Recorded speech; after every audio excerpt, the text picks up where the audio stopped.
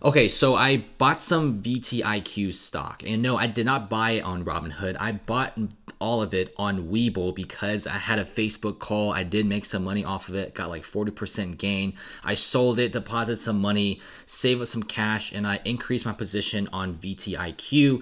I'm up like over 7%. I'm up 31 bucks. It's pretty sweet. Got a total of $450 in VTIQ, and I'm definitely going to be buying more of this company. And there's a few reasons why. So simply looking at the chart alone, you could clearly see there was a huge initial hype phase from $14 all the way up to $33.95. Now, this is like the time when most people start dumping their shares because obviously this is way too high. It started going down to $20, and this is kind of like the area around 20 to 24 where I did buy some shares on Webull, and then I didn't really pay much attention to it. And then eventually I started really paying attention to the overall company, their leadership, especially how they have a ex-vice chairman of GM leading it. And as long as you have some really big car knowledge and car leadership from beforehand, I really think that VTIQ or Nikola Motors is definitely going to the moon. So I bought in, and today it did really well. I did buy in somewhat in the high point. I bought in around like 5%, 6%. It was pretty high, but hey, it went up even higher. So I'm super pleased about my purchase today. And the whole reason why I like VTIQ so much is because it's like the next Tesla. It's like Tesla 2.0. And there's so much initial hype about it because Tesla is the second biggest car manufacturer, not because they sell a lot of cars, but because of their technology.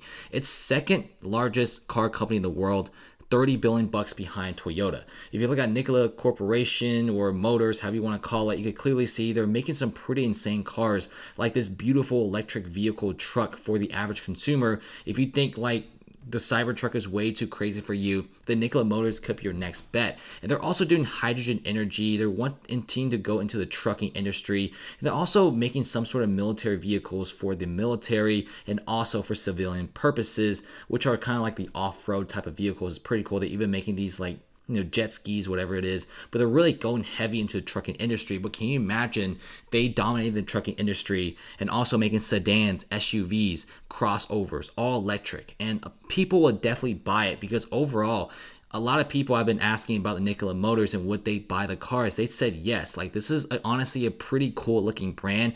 It has a more industrial feel to it rather than Tesla's super luxury feel. I kind of like the Nikola Tesla. When you think about Nikola Motors, you think about like this company that makes trucks. It's like really hard, it's big, it's like industrial type of feeling. It's kind of like that sort of brand. I'm not sure if you like it, but I really do feel like if Nikola Motors actually manages to do a really good job, pump out a bunch of cars and starts deliveries as soon as possible after the June merge, then this stock is going to be worth way more than $836 million. It's going to be at least worth a few billion dollars. I'm guessing $50 billion for this company isn't even too bad of a price if they start manufacturing cars and also giving out cars to civilians like SUVs and sedans. This is kind of like Tesla. And keep in mind that Tesla 10 years ago exactly, the pricing for per share was at $10, $20, $30, $40, $50, around that range. So this is what Nikola Motors currently is. It's like a company that's worth like $20, $30. But I really do feel like if they do a fantastic job and they don't screw up, and if the leadership is good, then this stock could be worth $200, $300 easy in a matter of just a couple years. So yeah, I'm holding on these shares long term because who knows, maybe one day they'll be the next Tesla.